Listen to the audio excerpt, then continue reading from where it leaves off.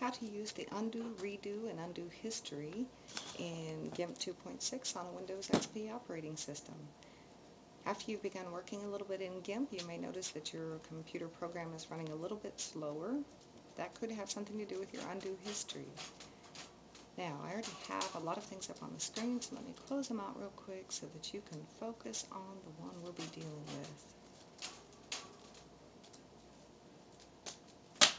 Now, if you will go to your main workspace area, go to Edit, and you will see the Undo Paintbrush.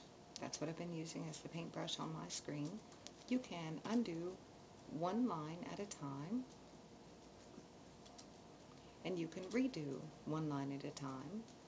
Now in Windows there is an Undo All feature. This Undo History is not that. When you click on Undo History, it opens up a pop-up menu, and as you see, it had no effect on my original.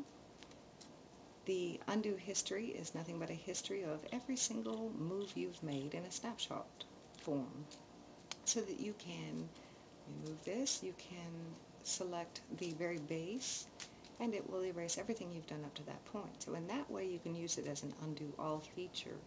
You can left click on any of these, and it will put back whatever you had up to that point.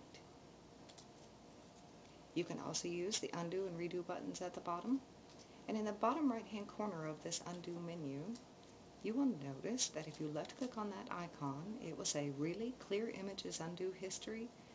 Clearing the undo history of this image will gain 17.1 megabytes of memory.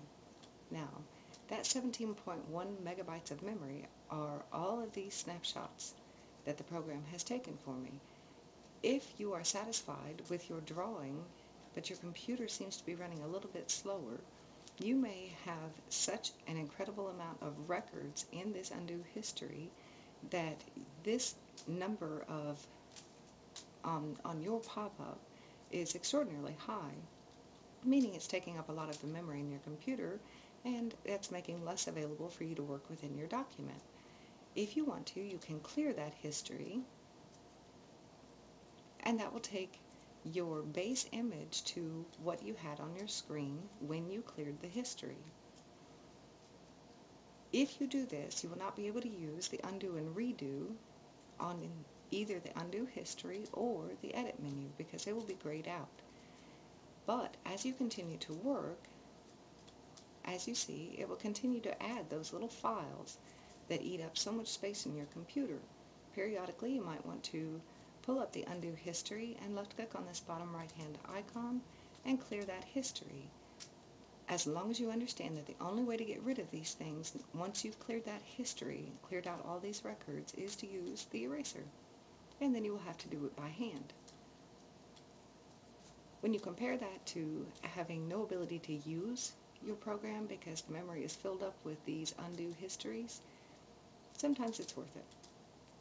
But if you need that undo history, don't delete when it says do you want to undo it, because it will not just remove everything and take your document back to its original state. It will create a new original or base image, and you will continue to add files from that point